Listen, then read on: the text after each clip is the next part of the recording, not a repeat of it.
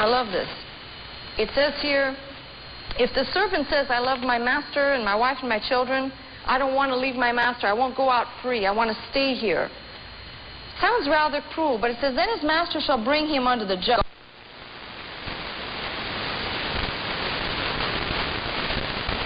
And all that he shall serve him forever. Essentially, let me make it colloquial. The piercing of the slave's ear, the piercing of an ear of the man particularly, this is lined out for a man more specifically. There are instructions for women later.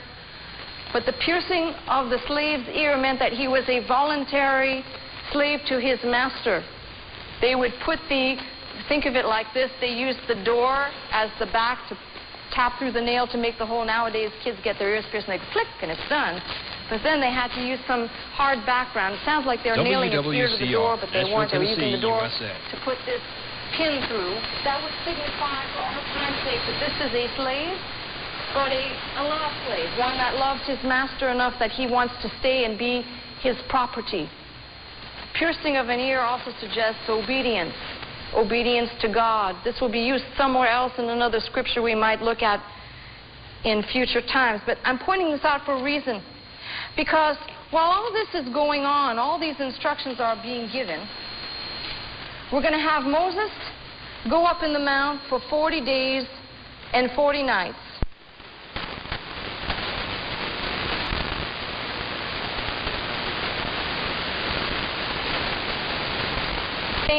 Stay in your area, Area 51, stay there, don't leave, right?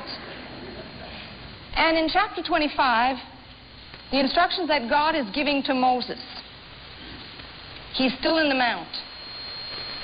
And it's important to see this like this, because otherwise we lose sight of the fact of what God has planned in the way of provision for his children. In the mount 40 days and 40 nights, and the Lord spake unto Moses, saying, speak unto the children of Israel that they bring me an offering.